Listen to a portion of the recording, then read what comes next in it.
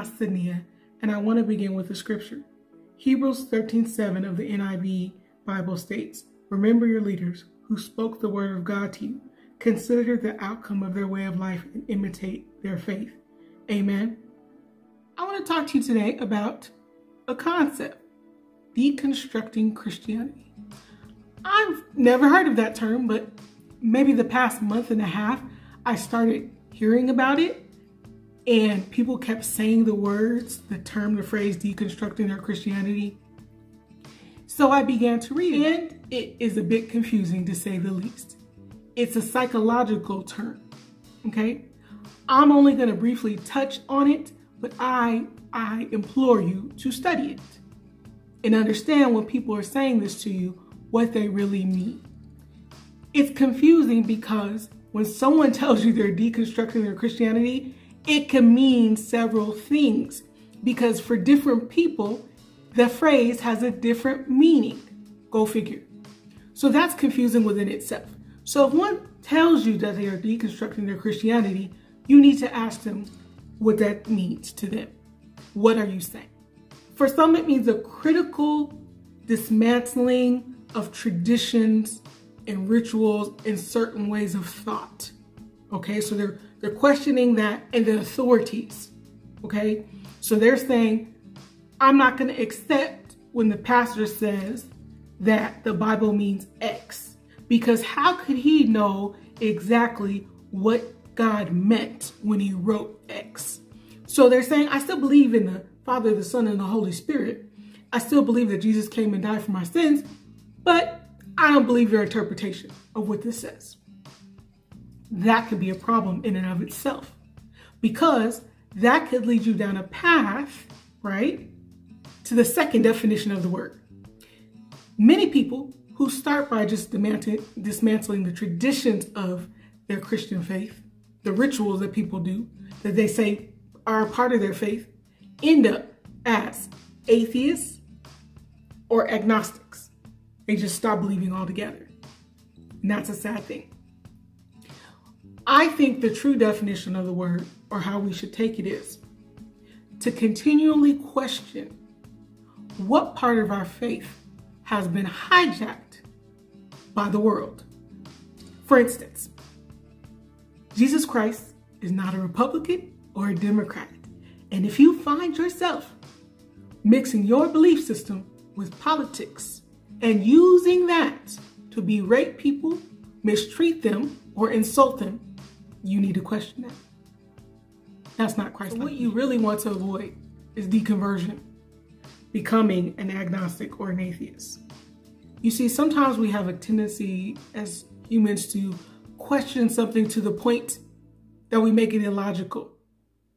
If the Holy Spirit came to dwell within you and convicted you of your sin and your life has been made anew, why would you question that? Healthy questioning is okay. Sometimes we have doubt. So in that case, seek answers. But don't turn away from your belief system because humans hurt you. Sometimes people deconstruct their faith because of church hurt. So you may hear them say things like, I will never set foot in a church ever again. But I still believe in the Lord Jesus Christ and I still love him, but I'm never going to church ever again, because those Christian people are horrible. I've sadly heard people say that. And the people I heard say that were Christian influencers. So that made it very sad because they had a sizable following. And so they're telling people this. So that causes people to question. Maybe I don't need to go to church either. You do. You do. Jesus said not to forsake the gathering. Don't forsake the gathering of the body. Yeah, you do. You need to go there and fellowship with other like-minded believers. It keeps you strong in your faith. It helps you by having people outside of yourself. They call you out. You know, you're not living right. What are you doing?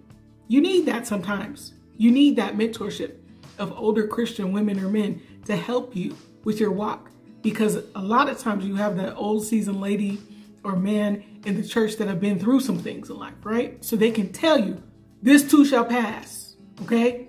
It's going to be all right. This is what I did.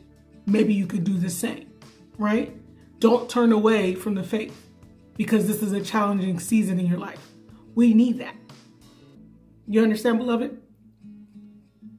If you don't go to church and you surround yourself with people of the world, how long do you think it will take you to fall?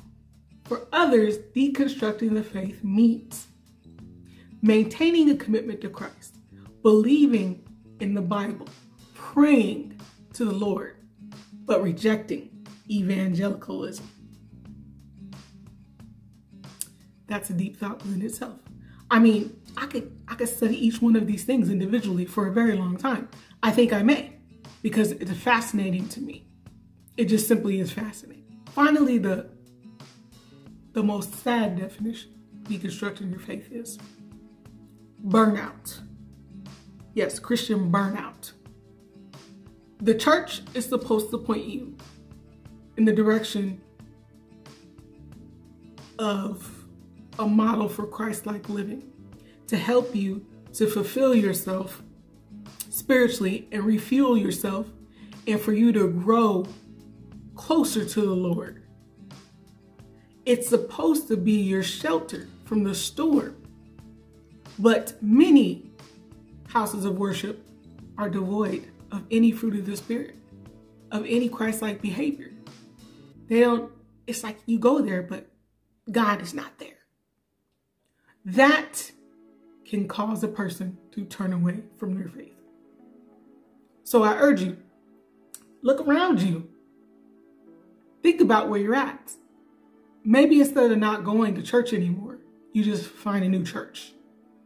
If you're not getting fed and you're not getting the word and it's not true Christianity, that you just go there and people tell you things you want to hear to make you feel all bubbly and tingly inside, but you're not convicted to change who you are or be a better person, and no one's helping you to grow, maybe that's not the spot for you. If you go to a church and they never open the Bible during the service to read a word from it to you, and they never urge you to open your Bible, you might want to question that place. So I just briefly touched the surface. Please do take the time to look at this for yourself. As always, I hope you got something out of it, and God bless you, and God bless you. I do truly appreciate you watching. Please do consider liking, subscribing, sharing, and by all means, commenting. I really like to know your thoughts on things. I'd like to have a dialogue with you in the comment section down below. Again, God bless you, and God bless you.